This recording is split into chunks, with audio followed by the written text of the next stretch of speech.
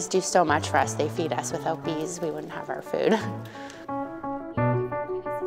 Bees are creative, sentient creatures. And what is fascinating about working with bees, one, we don't need to be afraid of them. They don't want to sting us.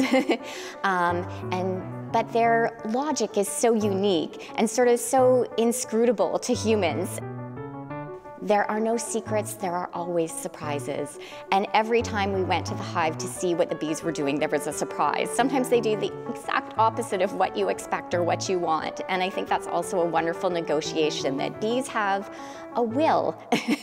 They're not gonna work under our direction. Most of the work was done over what are called 2 bee seasons, which would be from about June, when the canola blooms, until about September, when the bees are active building honeycomb and making honey. And of course, the artists can be active the rest of the year. I have 3 artworks in the exhibition, and I created them in advance.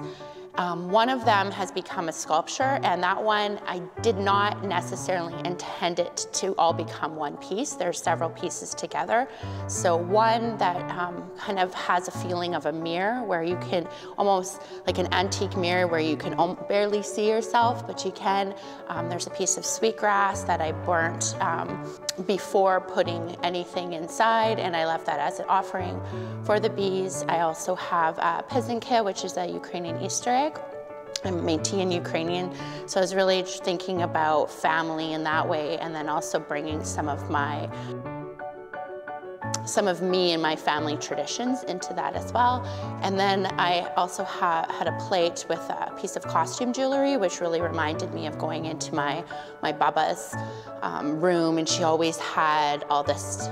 I just would go into her room and look at all her jewelry. And so yeah, those pieces kind of, the bees decided to put them all together into one sculpture. So I wasn't quite sure what they would do, but now you see them really connected.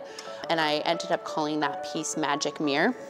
Well, what I'm hoping for people to experience in the exhibition of Between Us is a sense of closeness and wonder about what bees do and their lives and their work.